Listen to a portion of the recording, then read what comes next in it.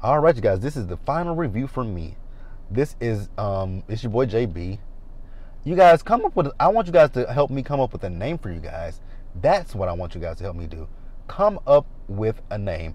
I have two names in my head for my, subscribers. I have the B Squad. I have, the Romans, because my middle name is Jerome.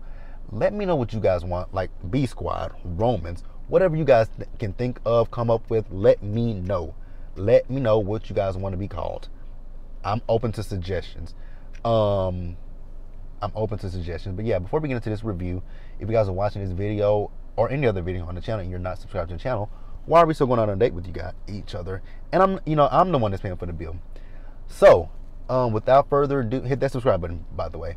So without further ado, let's go ahead and get into this review. All right, you guys. So first up, let us talk about Erica. Erica. There's the person that walked by my car a few minutes ago in the last review. Erica. So Sutton goes and picks up Erica, right, you guys? In the new car that Erica Sutton bought in the last episode, right?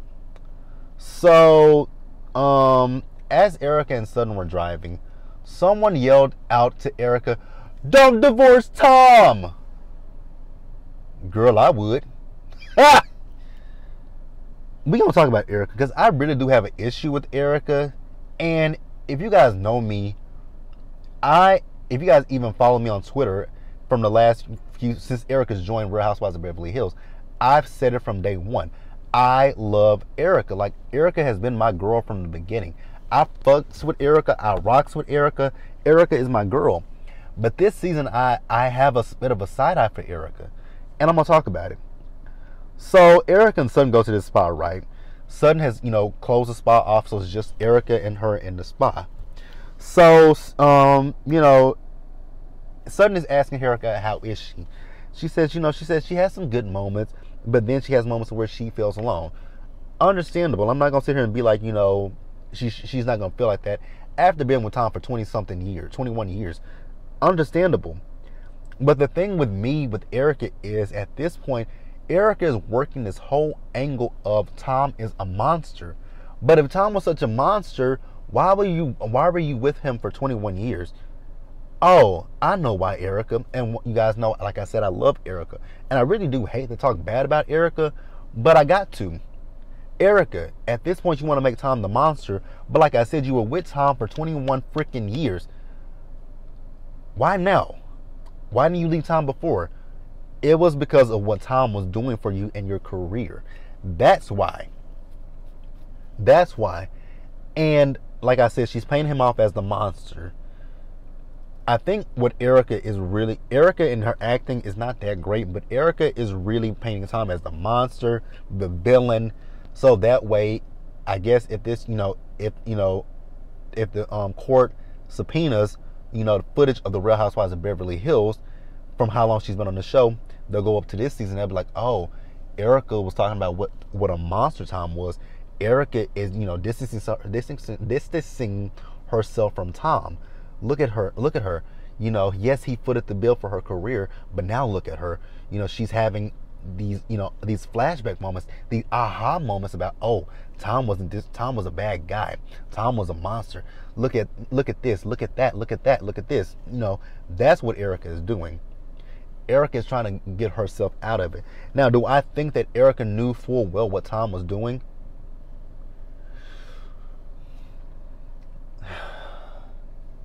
This is a hard. Now that's a hard one for me. Do I feel that Erica knew what Tom was doing? Not 100%. I'm not gonna say 100% of me feels that Erica knew what Tom was doing, but I do think that Erica had some inclinations of what Tom was doing. You can't tell me that you didn't question where was he getting all of this money from. Yes, lawyers do make a good percentage from their clients, but the amount of money that Tom was bringing in, especially if you guys watch The Housewife and The Hustler, yeah, it makes you, my radar would have went up, but I probably would have been like, what? Damn, would I have said, what, that ain't got nothing to do with me? No, because I probably would have asked, like, because I'm someone that I don't want to go to, I don't look good in prison stripes, and I don't look good, I do look good in orange, but I don't look good in prison stripes, and I'd be like, you know what, Tom, is this like on the up and up? Like, cause I got questions. But yeah, you know, she's, like I said, she's playing Tom off as the victim. I mean, as the monster, and she's the victim in all this stuff. So then, Sutton asks Erica, "Are you still upset with Tom for not coming to New York?" And she says, "Oh yes, I'm so upset with Tom for not coming to New York. You know, he is he did this for my career, and he's one of the reasons that I got where I got." Okay, Erica, I'm over you. I'm really over Erica. And again, like I say to you guys, I love Erica, but I can't with this whole I'm a victim situation. I can't. But let's move on. All right, guys, let's talk about Crystal real quick. It really wasn't much in this episode with Crystal, so I'm going to do everything I can to stretch this out with Crystal, so that way I can at least get a whole minute in for a Crystal segment. I like Crystal. That's one thing I will say. I really do like Crystal. I think Crystal is a great addition for this show and this cast. I rocks with Crystal. So we see Crystal in this episode, and Crystal is at her house and she's kickboxing, right? And from what I saw, I'm like, damn, Crystal is really good at kickboxing. You know, I actually thought about at one point getting into boxing, because I just, you know, sometimes you just want to punch out your aggressions just to get some stuff out and get stuff, you know. I'd be like, I want to box. So like I said, Crystal is really good at the boxing, from what we can see. So her daughter comes up, right? And her daughter wants to, you know, do it, you know, join her, but she's like, I don't want to take a shower. And that's how I be feeling sometimes when it comes to me working out. I'm like, oh, I want to go to the gym, but I just took a shower and I don't want to come back home and take another shower. Like, I just don't want to do that. Like, because when I work out, I get really, really, really sweaty. Like, my clothes be sticking to my body and everything. It's just like, ugh, God, that is not the look for me. So then, you know, Crystal tells us that she got into kickboxing as a way to lose her baby weight from her son Max. And we see, you know, her son Max, he's out there boxing. That, you know what, I really do need to look into boxing, because that is something that I really would like to do. I got a minute in with Crystal. So yeah, that's really what all happened with Crystal in this episode, kickboxing. But we're going to talk about Crystal a little bit more when we get to this dinner party that they had, or whatever they had, I don't know. Let's move on. All right, guys, next up, let's talk about Garcelle. And again, so this episode really didn't give a lot. I think that's really what it is. This episode didn't give very much. I think we got more towards the end of the episode. So Garcelle, so we all know Garcelle is working over at The Real. Now, from what I've heard about The Real, their future is, you know, not looking too bright right now. They don't know what the future of The Real, you know, is holding. I'm glad Garcelle got this chick, because, you know, like I said, the future of The Real is kind of up in the air, because I know I've heard things about, you know, the fact that Nick Cannon's talk show will be taking their time slot. Now, in my market, The Real comes on at 1 p.m., which that's an actual really good time slot. But I never watched The Real. I mean, I have my two TVs. I have my TV in my living room and in my bedroom. Now, if you know anything about me, when I'm watching TV, I'm watching General Hospital at 1 p.m. Love me some GH. And sometimes I'll watch the ladies of The Real. So she's wrapping up at The Real. You know, this is not what Garcelle. Now, Garcelle has done a daytime talk show before. She did one a few years ago with Ross Matthews. She did one with Ross Matthews, because I watched that show. But yeah, you know, it's not what she, you know, she thought she would be in a studio with her own parking space, but instead she's in her house. So then we find out that one of the fishes died, and the fish that died was the one that she named Kyle. They were going to replace it, but they didn't have enough time to get around to it. So then she asked her sons Jade and what is the other one? Jade and Jax. I believe that's their names. So she asked them how would they feel if she got married again, right? I think the one that said he's okay with it, but it won't happen, is Jax. And I think the one that said, you know, he doesn't want her to get married at all is Jade. I believe that's her kids' names. Garcelle, if I'm wrong, I apologize, you guys. I know one of them is Jax. I do know that. I do know Jax. And I think Jax is the one that said he's okay with it, but it's not going to happen. But, yeah, that's it for Garcelle. Let's move on. All right, guys, let's talk about Renner, right? Erica. Girl. So Erica went over to Renner's house, right? Erica showed up in her new Range Rover. I'm like, oh my God, girl. I've told you plenty of times before, Erica, what is the word? Modesty. But like one of the subscribers said, Erica doesn't know modesty. Erica would know that word if it came up and tied her shoes. Girl, like, I get it. They're not suing you specifically, but you're tied to Tom. And the whole thing is, Tom footed the bill for your career. Girl. So, you know what? That's actually a really good question when it comes down to this. Who the fuck is this calling me from Frankston, Texas? Y'all can leave a fucking voicemail, because I don't know who you are. Frankston.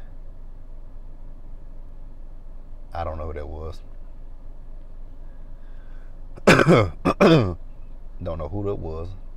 Frankston. Have I done anything since I've been here in Tyler? Have I applied for anything? Have you applied for anything? Have you done anything? I mean, you bought stuff, but you haven't given. Have I given people my phone number? Did I give somebody my phone number that I don't remember? Did I give someone my phone number that I don't remember giving my phone number to? I don't know. They'll leave a voicemail. Oh yeah, we need to do get my stuff together for the week's hottest topics too, and we'll come back. Actually, we'll do the week's hottest topics from my from the crib in my car, still in the car. So yeah, back to Erica. Modesty. You need to learn what that word means. So then, you know, she's telling Renna that she went over to Garcelle's new house. It's nice, and that she and Garcelle had a conversation. Right? She says that Garcelle told her something that she heard in this, heard from in the streets, that Tom was seen out with a woman. Did she say that a blonde woman that was in her 60s? Tom has a type, huh? Blonde. And half his age, huh? Blonde and half his age. So then, Erica addresses some of the rumors about her, that she was seen out with her dancing partner from Dancing with the Stars, Scooter Braun. And she says it's just not true. She hasn't saw them in, some time now.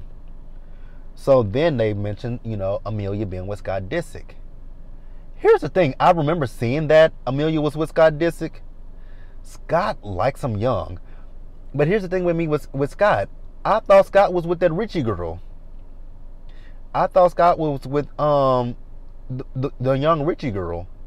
I can't think of what her name is. But that's what I thought Scott was with. Scott gets around. And that's not a good look.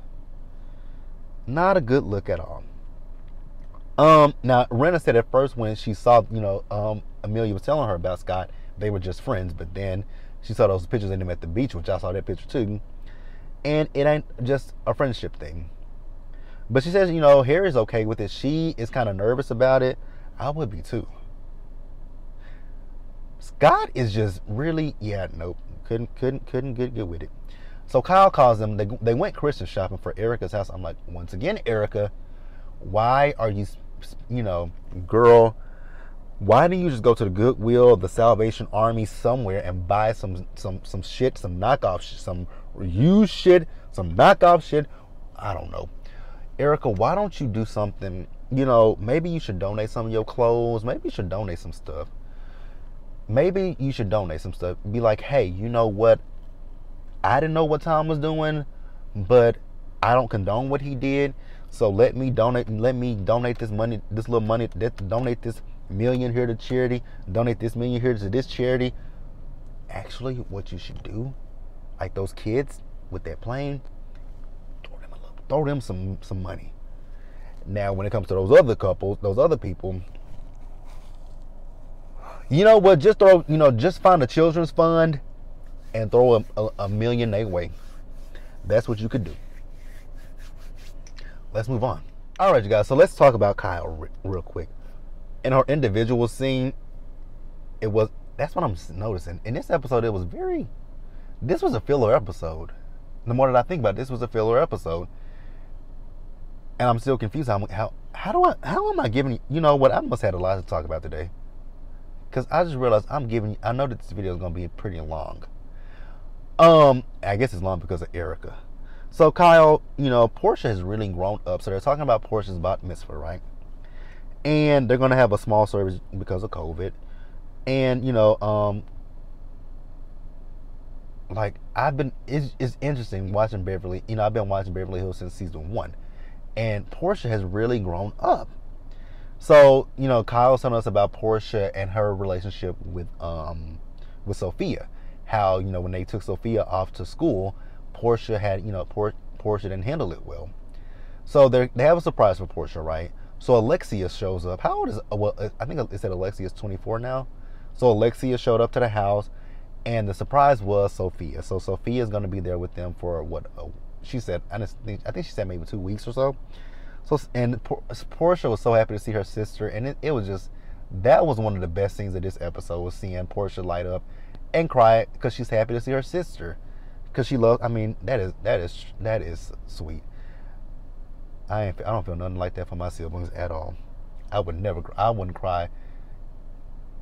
I wouldn't cry. Sorry, love my brothers and my sister, but I don't think I would cry like that. No, I wouldn't. Then let's talk about Dorit real quick. Let's just throw her in because she had a nothing ass scene. Dorit with that painting of herself. You said in your interview that when you would go to people's house and you would see stuff like that, you would think how narcissistic. Girl, you are narcissist. Like, you give me narcissistic, you give me a big ego. Like, girl. Okay, whatever. So then we see all the ladies as they're getting ready to head to Kyle's event that she's having, right? Kathy is my girl. Love me some Kathy Hilton. Sutton. I have an issue with Sutton, right? So, Kyle and Sutton are talking about Crystal, right? And Sutton Sutton was talking to, they were talking about, Crystal's sense of humor. How they, Kyle has saw Sutton's sense of humor. Sutton says, oh, I haven't seen her sense of humor, but I have saw her tits. I'm like, that's what the woman was talking about, right? That's what the woman was talking about. That's what she was talking about. She felt violated. Like, oh my freaking God. She felt violated by you. God. I'm gonna pause here and we're gonna move forward, you guys. Alright, you guys, we're back. First of all, y'all weren't gonna tell me it's July 1st. I did not realize today was the 1st. 15 more days to my birthday. 15 more days till my birthday. 15 more days till my birthday. 15 more days till my birthday. Oh, my birthday is in 15 days. I did not realize it was July 1st. I really don't know what I was thinking. My birthday is in 15 days. We're going to talk about this in every review going forward. We are counting down to my 32nd birthday. Can't believe I'm about to be 32. Can y'all believe I'm 32? Do I look 32 to y'all? 32. Cannot believe that. So, you guys. So we get to this party, right? Now, I want to read to you guys a definition real quick that I just, pulled up. So the definition for the word violate. Violate says to fail to respect someone's peace, privacy, or rights. They denied that human rights were being violated, right? So that is the definition of violate. So the dinner. So all the ladies, they meet up and then they discuss Scott for a few minutes. Scott and Amelia. I don't care. If Scott and Amelia like it, I love it. So Garcelle talks about her son Oliver, who, Garcelle talked about her son before. I think he was on drugs. If he wasn't, I'm so sorry to say that. But I believe he was on drugs. But, he's gotten his life together. And, his wife, Sam, she had 3 kids prior to them getting together, right? And Garcelle felt a way about that. But after they had their son, Garcelle realized that, that was the best thing that could have happened to Oliver. And now all of them are her grandchildren. And hey, Rena, Scott's kids might be your grandkids at some point. It ain't gonna happen. So then they start talking about dating. So Garcelle is dating 3 guys. She met them on Bumble. What else happened? Erica. Girl, I really, at this point, really wish that you would stop talking about money and zeros. Because, she's talking about the next guy she wants, whatever guy she gets with has to have a lot of zeros behind his name. Girl, no. So, then, now, mind you, this is Kyle's event. But Kyle managed to bring up the situation between Crystal and Sutton. I'm like, that had to be the producers that told Kyle to bring that up, right? So they feel some type of way about the fact that Crystal said that she felt violated by Sutton. Once again, what did the definition of violate say? It says fail to respect someone's peace, privacy, or rights, right? So they are going with the whole notion of when you violate someone, typically when you think of someone being violated, you think of, and when you say someone violated you, most people do get the whole thing of sexual, like sexual violation, as in, the R word, or, or the R word or the M word. People get that one. But like I just said with the Webster's Dictionary version of violate,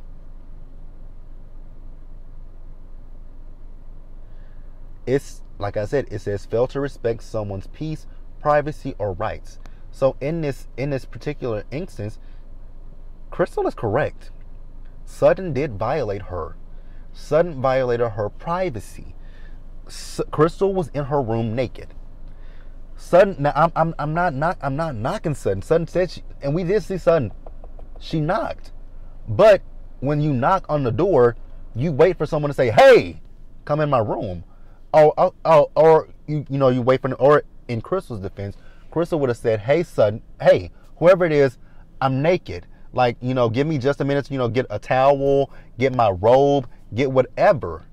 But no, she didn't do that. She walked into the room and she says, "Oh, I don't know what's going on over here," implying that she's doing something that is, I guess and the way that Sutton said it, you would think that Crystal was doing something obscene. And when I say something obscene, you guys know what I mean. Masturbating. That's really what you would think. Especially with her being naked. You would probably think she was masturbating or having phone sex with her husband. Which nothing is wrong with either one of those things. And like I said in last week's episode, she could have been smoking a blunt. It is Cali. But they feel so strongly about that word violate. But in the definition of violate, Crystal is 100% correct that Sutton violated her privacy. So Sutton's like, "You don't want to make me angry." Girl, what you gonna do? Cry your white woman tears? Girl, Sutton missed me with the bullshit. I'm so glad that Crystal did not back down on that word violate. Crystal, you are A1 in my book. I rock with you the long way. Don't back down to these ladies. Like, it's so interesting seeing these white women get offended by these words. Like Aubrey on the Encore got offended by the word divisive. Now Sutton is getting offended by the word violated. Now, Garcelle, you chimed in as well. Garcelle, I love you, but shut up and mind your business. Because like I said, Crystal was violated. Her space, her privacy, it was violated. That's it, you guys. That's all I got to say. Let me know what you guys think about the episode. Let me know what you guys think about this whole situation. I wanted to die down between Crystal and Sutton, but let me know whose side you guys are on when it comes to the violate. Are you on Crystal's side or are you on Sutton's side? And keep in mind, I just gave you guys a definition of violate. Whose side do you side? Who do you side with in this situation? So leave your comments in the comment section below, subscribe to the channel, and hit the notification bell button so you guys are aware of when I drop anything else, and share this video. Until the next one, stay safe, you guys. Take care of yourselves. Wash your hands, wear your mask or not. Stay safe, you guys. Be blessed. And I'll catch you guys later on for what comes on tonight. Today is Thursday, right? Oh wow, today is Thursday. I'll catch you guys later for You guys will get the week's hottest topics, and you guys will get and that'll probably all be up tomorrow on Friday. So yeah, you get the week's hottest topics and Growing Up Hip Hop. So until then, you guys, bye. See you guys later. If this will turn off. Oh.